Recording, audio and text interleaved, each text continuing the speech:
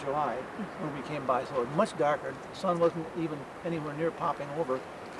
I said, you have a 400 speed film, and if you're lucky and have a zoom lens, you have a chance for a great picture, because I suggested they don't go any closer. You don't want to trample the plants or get close to the bear. So, Brian, if you're going to...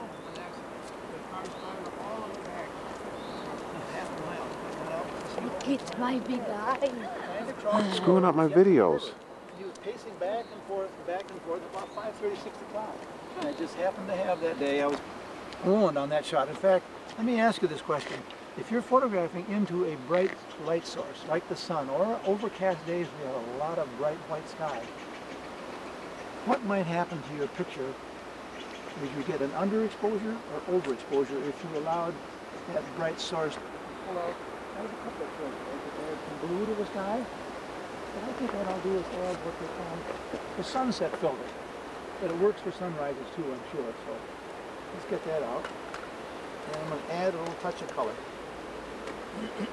This is a brighter orange on top and much lighter orange on the bottom. Let's put that in. And I'll just push it down till it matches where the other one is, because that's been set properly. The reason it is such a great shot is it is the right time of the day. And Ansel Adams understood this, that lighting is everything in photography. To get the right lighting at the right time on the right scene is almost your prize-winning picture. And this is the right time. When you come by here at noon, not a picture.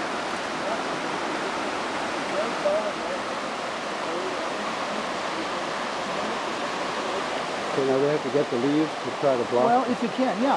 That would be my suggestion. Block those silly signs that they put up. One of them says you must use a life preserver when you go rafting. That means you, fella, when you go rafting. Oh. Now, one other thing, let me point out to you, look at how nice, this is called side lighting. We talked about background. Look at how nice it is, how it outlines his face and his hat. Look how he pops out against that dark pine tree back. It was built, I think, in the 1890s, I believe. And it used to be located down about a mile downstream, closer to the water, until it became flooded so many times that they picked it up about 30 or so years ago and brought it to this present location. But this past year it almost got flooded again because of all the water was way up here into all the meadows. Well, we couldn't have taken that picture this morning. It was totally way up over in the meadow. It was so high. Almost touching the bottom of this bridge.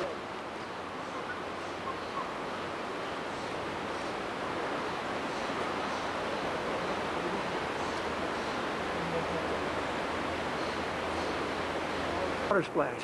It's kind of fun. Anyway, take a look on a vertical shot with this nice tree and the shadowed foreground, the dewy grass, and a silly kid up there splashing.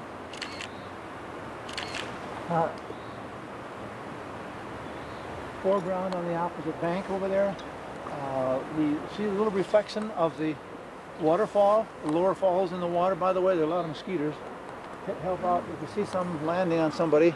Don't reach out and strike it, however. Give them a little warning. Anyhow, of course the waterfall scene itself is magnificent, so quite as effective. But here you get maximum effectiveness now.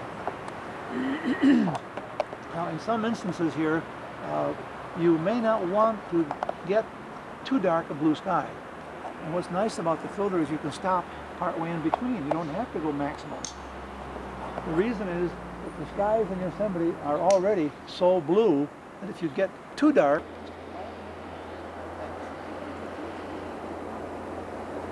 no, right from the parking lot.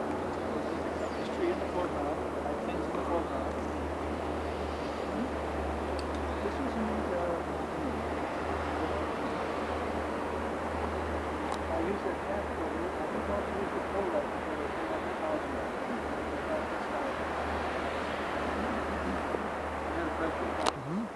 I figured it would look nicer if you give it a little more Kodak.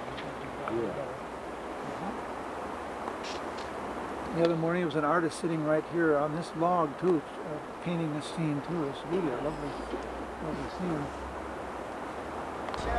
Yes, I get a little of that beautiful tree, the bark, and all that stuff. Are you ready, kiddo?